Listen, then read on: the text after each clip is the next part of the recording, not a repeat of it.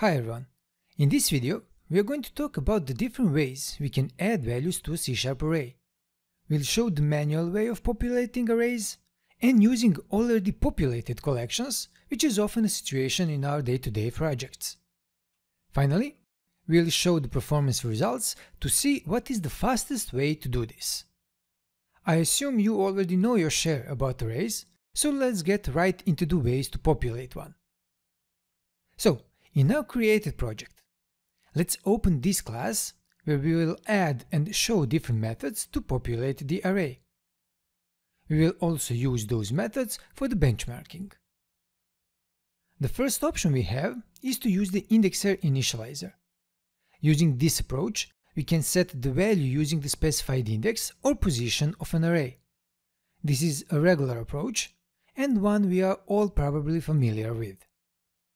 So, let's start with the first static method. It returns the int array. Let's name it array index initializer. And let's provide a single parameter for the array size. Now, inside the method, let's create a new array by using the standard syntax for defining arrays in C# with a specified size. To populate this new array, we use the for loop, starting the index from 0. Let's define the upper limit and the iterator. So, to populate our array, we simply provide the index position and the value. In this case, the value of the index variable. Finally, let's return a populated array. So, as I said, this is a standard way we populate our arrays when we know the size of it. Now, with this one done, let's see another method in action, the one that isn't used that much. This next approach uses the setValue method, which is available in the array class. To see it in action, let's copy the previous method and paste it here. Then we need to change the name to setValue method, and let's modify the assignment line. Here, we can use the setValue method directly from the array variable, and for the value provide the index variable, and for the index we'll use the index variable again.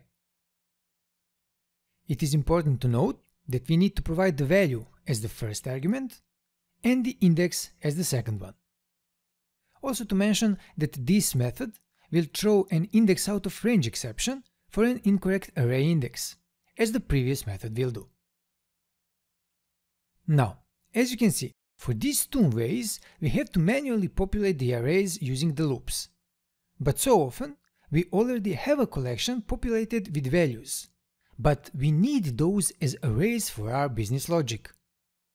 Even though we can manually use the loop to populate new arrays from those collections, there are better ways. Let's see how we can do that, starting with the copy_to method. Using this method, we can copy all the elements from one array to another array, starting at the specified target array index. To demonstrate this, let's create a new static method with the same return type, name it array copy_to, and provide two parameters, the size of the array and another integer array. Inside the method, we need a new array with the size of the accepted parameter. Then, to populate this new array, we can use the already populated one, called the copy_to method, and provide the empty array first, and then the starting index of the target array. This method overrides the elements on the target array. Another important factor is that the target array should have enough size to hold the copied elements. There is also another method, array.copy, that is similar to this one, copy_to. The difference is that it copies a range of elements from the source to the target. Finally, let's return our new populated array. Okay, we can see how easy it is to use the copy_to method with the same collection type.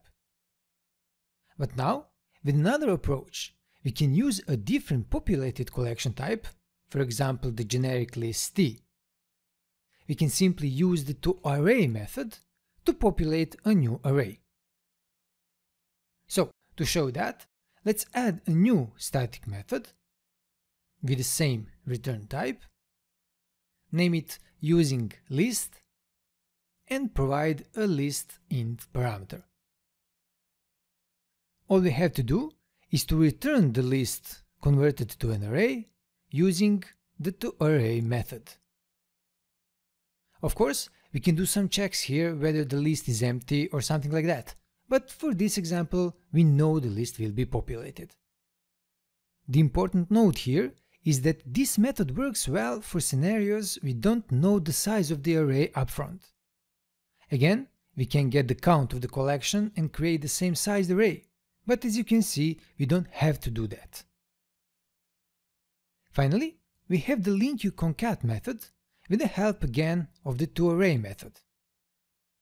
To see that method in action, let's add one more method here, call it linkuconcat, and provide a single integer array parameter.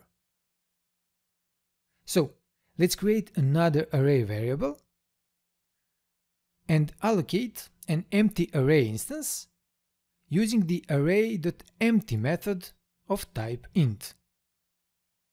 Then we can populate the new array by calling the concat method and passing the accepted parameter array as an argument, and of course converting this to array. Lastly, let's simply return a populated array. Now, to test that all the methods work, let's open the program class, and as you can see, we already have everything prepared here. For each method, we will write the name of that method and then execute it, and of course print the values from the returned array. So, let's run the app, and we can see everything is working as expected. That done, we are ready for the performance test. Of course, we already prepared that as well, and we will use the collections containing of 10,000 elements.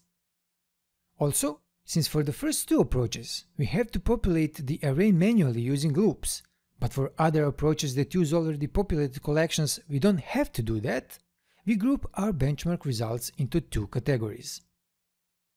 So, let's change this to release, change the project to benchmark, and run it.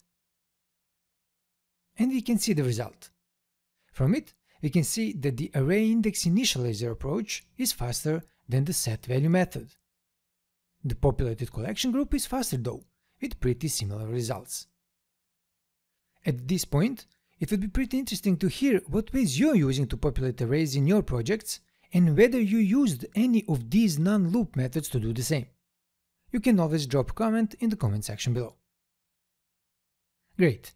With this, we can finish the video.